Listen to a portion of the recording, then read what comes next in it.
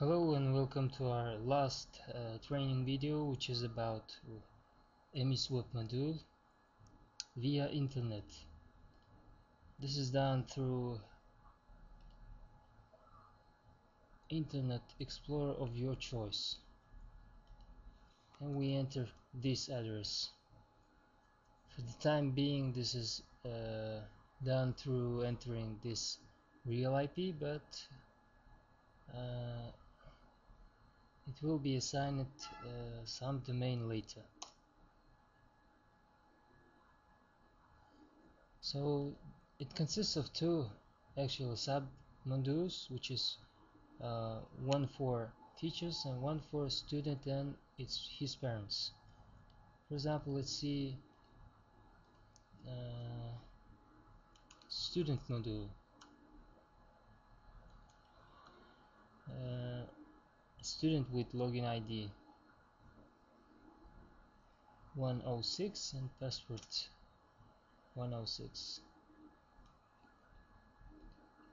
So this is the welcome page of student web module. We choose some term, and as you can see, we have some tabs related to student marks, comments, and so on. Journal is about marks. Marks of all lessons. O stands for oral, and date. As you can remember from the client, from EMIS client, we have these marks. His average. You can choose another term this way.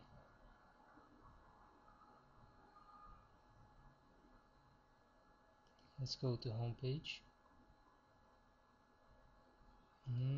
Now about attendance. The student can see his attendance records from here. On this date he was unexcusedly absent for a full day, and in this manner. We have homework,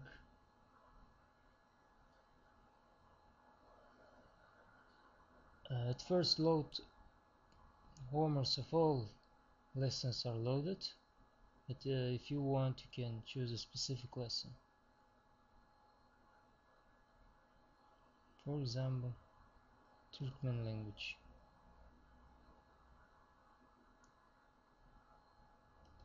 Lesson, date, and homework, or English.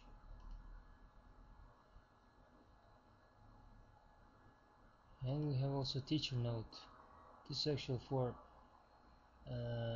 parents or other. On this date, most students did not prepare their homework. And we have also library. Student can view his books on his account. Red stands for this delete, so on. We also have teacher command. This is a private or individual message from a teacher to a student or parent. So now let's log out and log in as a teacher or administrator.